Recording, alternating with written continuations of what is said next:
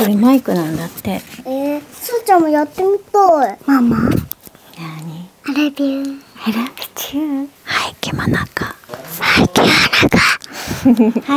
い、キモノコ。Today's video is about our world tour to Dubai. I took the video whole time during the trip, but unfortunately, the condition of the mic was very not good. So 動画のマイクの調子が悪かったので、今日は新しく購入したマイクを使って解説形式で皆さんに Vlog をお届けしようと思います。楽しんでね。まずはね、ドバイ在住のご夫婦でコンテンツを作っていらっしゃるクハリド・アメリさんっていう方にお会いしに行きました。優しかったよね、アメリさんね。本当になんか会えて本当に良かった。アメリさんはこの人。覚えてる覚えてるでしょ。その時は覚えてる。この人すっごい優しかったでしょ。すーちゃんにお菓子いっぱいくれたね。ありがとう言ったね。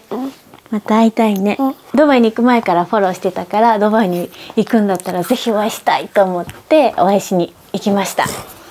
How long have you been a YouTuber?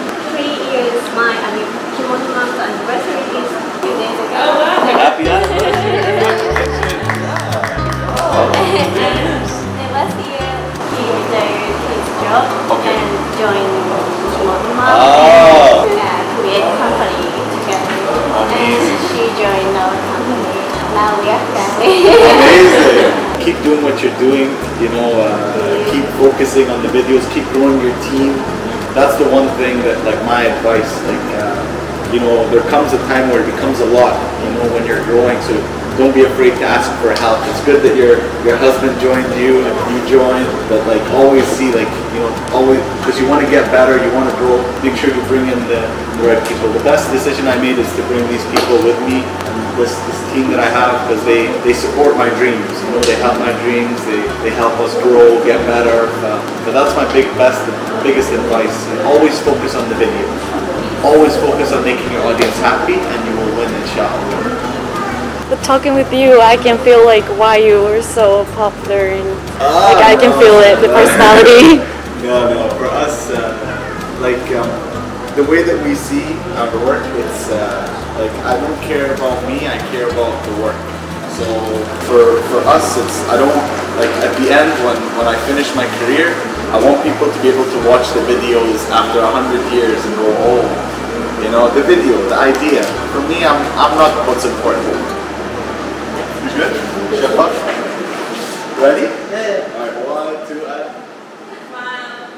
アメリさん本当に優しくていい方で、クリエイターとしてのすごく大切なことをたくさん教えていただきました。お会いできたのは短い時間やったけど、もうめちゃくちゃいい出会いでした。なんと私たちの安宿がとてもアンコンフォートボーなんだったんですけど、アメリさんが旅の最終日ぐらいいいホテルに泊まりなよっていう風におっしゃってくださり、なんとアメリさんのおすすめのホテルを取ってくださいました。すごくない？決してねだったわけとかじゃないんだけど、ドバイの滞在を最高のものにしていってほしいとか言ってくださって、私たち家族の部屋とエリカちゃんの部屋と2部屋も取ってくださって、本当にありがとうございました。なんかアメリさんたちももうちょっとで日本に来たいっていう風におっしゃってたから、日本にいらっしゃったらぜひお会いしたいと思っています。その次はズマのトップシェフのパウエルさんとコラボに行きました。ズマって本当にすっごいお客さんがうわーって入ってて、もうレストラン業界にずっと長いこといたから、元なんてどれだけすごいかっていうのをなんかもう超ワクワクしてたよね。超ワクワクしてた。ね、ああもうかっこよかったし、ダイニングかっこよかったし、サービス最高だったし、そうだね。お料理さすがだったしね。そうだね。どの時？レストランでママが踊ってた時。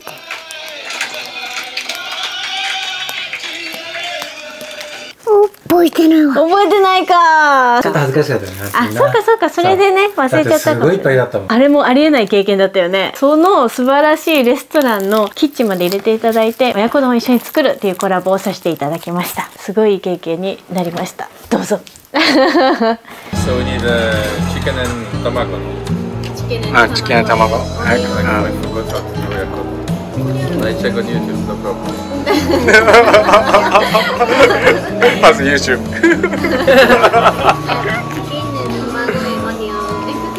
I oyakodon is very fast. Yes. Okay, no problem. Okay, we do oyakodon. Yeah, I will go and find the ingredients, egg, everything I put together. Wow. And I come back. Thank you so much. Thank you. You check now on YouTube how to do it.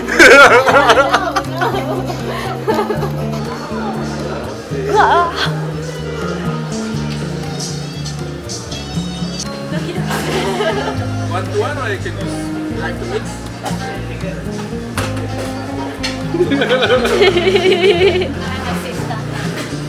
We can do chicken.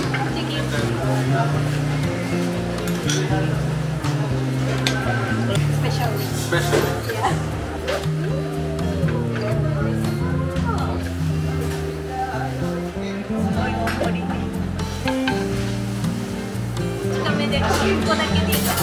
ここだけでいいから。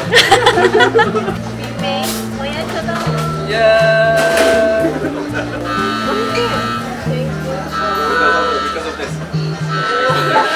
Because you. Gentlemen. Maybe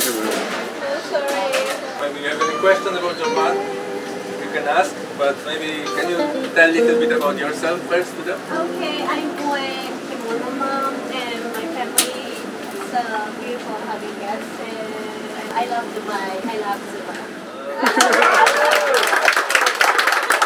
I saw the video on his Instagram, someone dancing here. Yeah. Here? You want to dance with him? Yeah. She wants to dance. Robert! We come from Japan to dance with you. Very famous, yeah? Expensive people. I saw the flickering shadows of love on the blind. She was my woman. See me on your chin when out of my mind.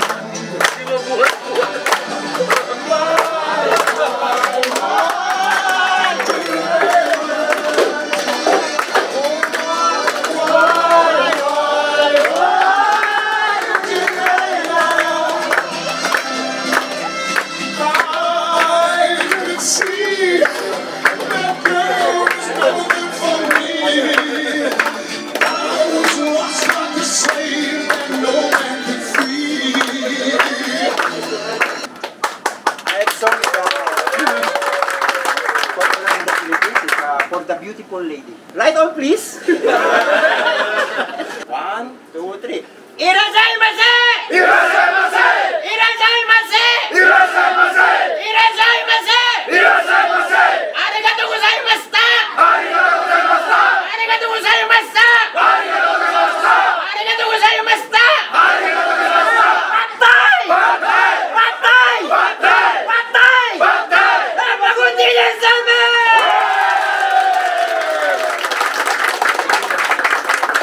びっくりしましたね。あんな大きい声出すの久しぶり。よかったな、本当に。また when you come to Japan, please let us know. I will come, definitely. Thank you so much. Thank you very much. Yeah. I hope you enjoy. Thank you. ありがとうございます。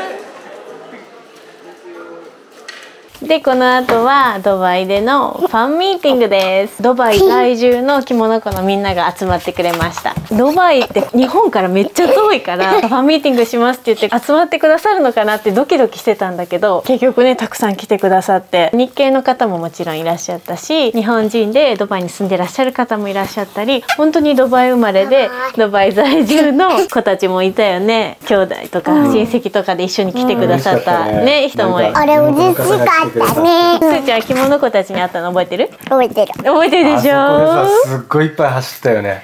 おふちゃんと走ってたよね。楽しかった？着物子バイバイってまた遊ぼうって。バイバイ。すーちゃんめっちゃ楽しかったみたいねあれね。楽しすぎて全然動画撮れなかったんだよねあれね。ちょっとだけですけどどうぞ。一日だったね。めちゃくちゃ濃いよ。濃い一日だったね。まだまだ2つ3つあるんだけど。そうだね。マリさんに会ってズーバーに行って着物コミュニティングでもう本当に着物ママ始める前こんな日が来るとは思ってなかったよね。何か挑戦するって本当に価値があるね。Oh, I like your kimono. It's so beautiful. Oh, thank you. Nice to meet you. Dubai weather is perfect for kimono. Not too hot right now. Yeah. Yeah.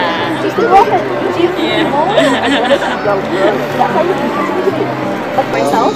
So I'm always learning how to cook with online videos. Sometimes I try to, but it's hard to find ingredients. Oh, I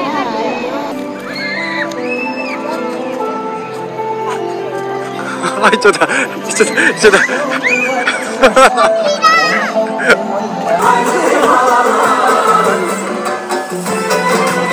それじゃ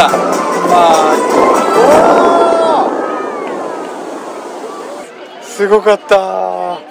ね。あ、水がいっぱい来た。水が来た。冷たい。逃げろ。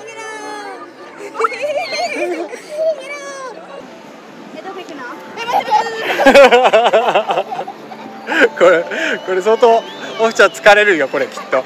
ブルガ。Yeah, because usually we cover our faces. Oh, really? So before they used to cover their Yes, please. Wow. Yeah. So religion thing. Yeah. So sometimes it's made of gold, like some like pure gold. Yeah. It's adornment. Very good. It's beautiful, actually.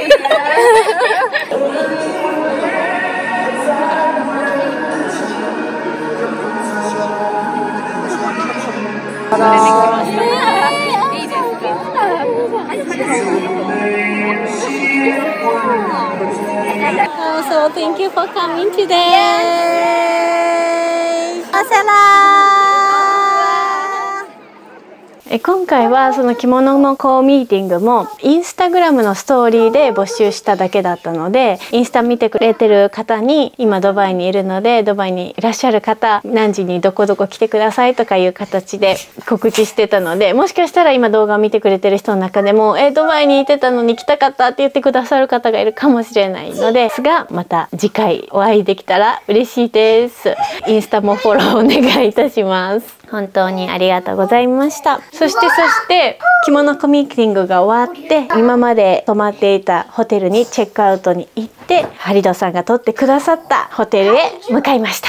もうスーちゃんもね着物コミュニティングでお友達になった子たちともたくさん遊ばしてもらって走り回って爆睡の車中でしたね。スーちゃんもよく頑張っております。この度子供がいるにはちょっといろいろヘビーなことがあったよね。いいハプニングも悪いハプニングもそうとにかくハプニングが多くて回数を重ねるとスーも慣れるし私たちも慣れるし記憶に濃くなるね。そうですねそうだね。もうそろそろ記憶ができてくるからね。OK、 ではどんなホテルか楽しみですね。しかもカハドさんがすごいもう今10時半だからさ、タクシー乗れましたかとかちゃんとチェックアウトできましたかとか心配して連絡をくださってるんです。本当にどこまでいい人なんでしょう。すごい素敵なホテルだね。すごい素敵ね。ありがたいね。もう本当に。あ、ここだ。全然違う。笑っちゃうよね。ホテルってこういうもんだったよね。涙が出る。ちょっと涙が出るんだけど。広いベッドが。清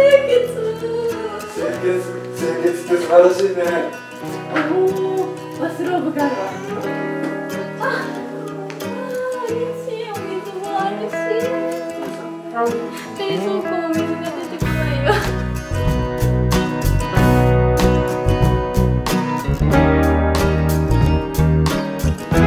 ハリドさんに素晴らしいホテルをありがとうございますとお伝えください。メールしといても。本当に。そうだね。そう。そうそうそうそう、ちゃんと払えるようになってから言いなさいってことかもしれないけど、いやちょっとね1週間もね旅するから、ちょっとできるだけ節約をして旅をしようと、エリカちゃんも元のスタッフもたくさん調べてやってくれたんだけど、言ってみないと分かんないこともあるよね。最高。そして私たちがちょっと体力が限界に近づいてた頃にカハリドさんにお会いして救いの神です。本当にありがとうございます。本当にありがとうございます。ここのルームサービスは来ると思うよ。ここのルームサービス頼んでも何時間で来なかったもんね。頼んでも来なかった。今ファンミーティングに行ってきたんだけどさ、ドバイで知らない人はいないっていうぐらい有名なハリドさん、会ったことのない SNS とかテレビだけで見ている人たちすらすごいいい人だよねって言ってたよね。それが画面上から出てるってすごくない？今日私お昼会って神々しくてすごい緊張してたもん。珍しく素敵な人だなぁと思った。それでさ、まさかさ、奥様がさスキンケアのブランドをされてるんだって。部屋にさプレゼントを届けてくださっていて、ちょっと開けてみる。かわいい、素敵、ありがとうございます。Oh my god、 これでスキンケアしよう。後でエリカちゃんも一緒に使ってみよう。 I love peaceful 本当心にピースフルが訪れたね。ありがとうございます、本当に。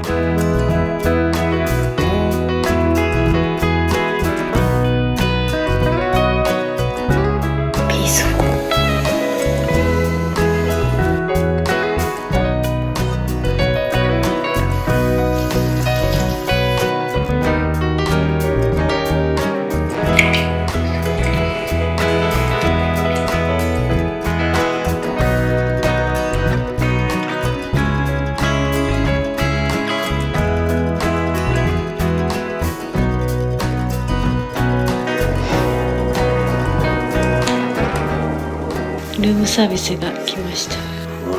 お、ヌードルスープ。おー、チーズバーガー。最高。お疲れ様です。お疲れ様です。ルームサービスでいただきます。ねえ、すーちゃんさ、ママたちがさお仕事行ってたじゃん、ドバイで。その間エリカちゃんとさ遊んだり海行ったり、こうやって待っててくれてたじゃん。覚えてる？覚えてる。覚えてる？こういうのどうだった？楽しかった。あ、本当。楽しかった？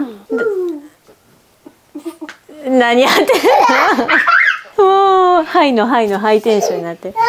楽しかったってパパ。楽しかったのか。よかったわ。じゃあエリカちゃん大変だったかもしれない。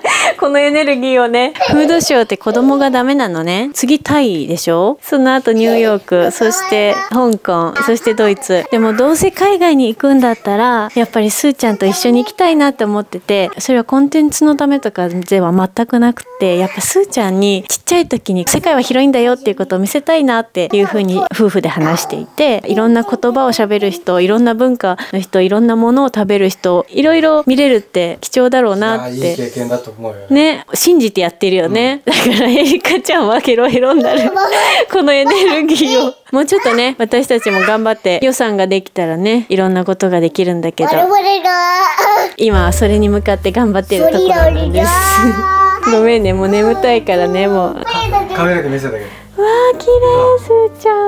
うわー羨ましい。振り返ってカメラに向かって。綺麗。可愛い。本当にいい感じ。可愛いわ。照れて静かにしてて。一瞬の政治家。一瞬の政治家。パパ、その展示会はどうでしたか？展示会はね、規模が本当すごかったのと、本当にいろんな国の人が来てたよね。いや本当、なんか日本って本当に外国の方に会うこと自体が少ないから、とっても刺激になったね。ドバイに行ってから俺たちの調味料の基本のコンセプトが出来上がった。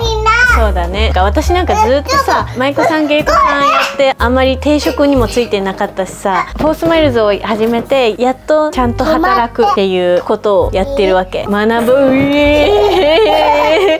ことがたくさんありました。ねえねえ、二人とも順番でさ、こうして。じゃあママから先。いいよいいよ。いやそうそう、合ってる？合ってる。じゃあ次パパ。も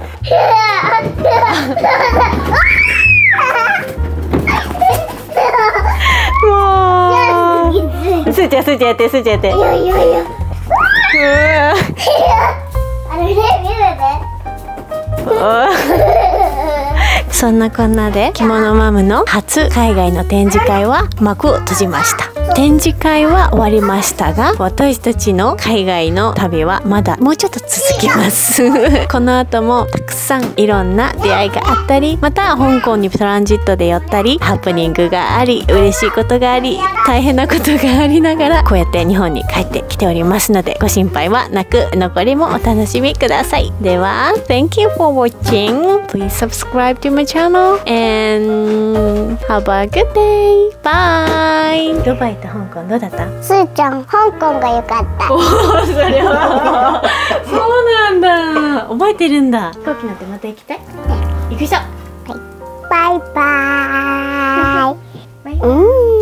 See you soon. See you soon.